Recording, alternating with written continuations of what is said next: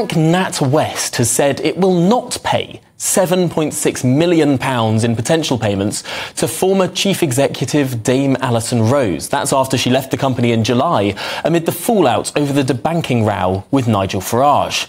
Well, joining me to discuss this is the former advisor to the Bank of England, Dr. Roger Gewolb. And Roger, I suppose they could do very little other than this. There was a huge sort of consternation in the media about this almost £8 million golden handshake, as they're sometimes known. Why was this proposed in the first place? That's really hard to say, Tom.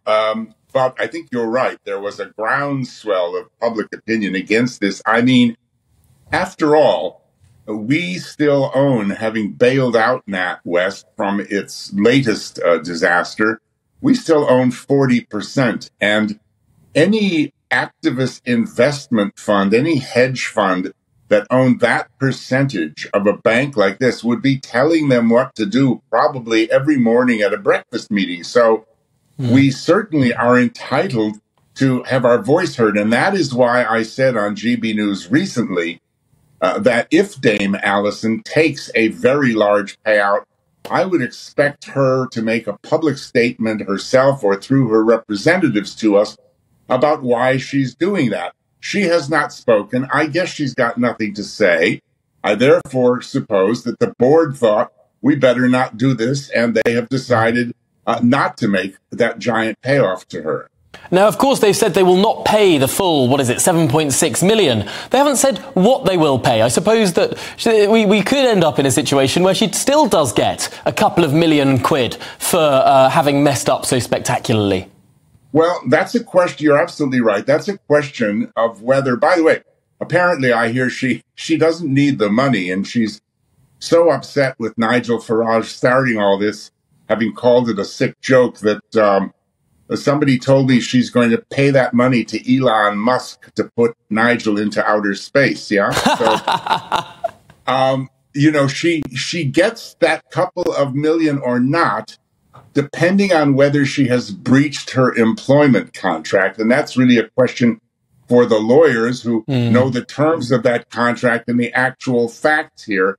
It's not a matter on which we can really second guess. So if she does get that, it's probably that she has not formally breached her contract. Now, I've been looking at the reason why some of these big CEOs tend to get a lot of money when they leave, when they've done something wrong. They seem to get more money than when they do something right.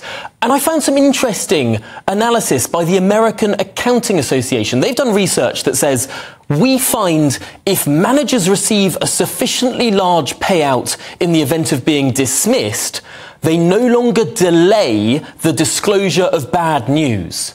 It's almost like an incentive for CEOs, if there's been something that's going wrong, to not cover it up, to come forward, to put their hands up. Because if they don't get this sort of payment, they might then cover up what's been going on in their organisation. Do you agree with that sort of analysis?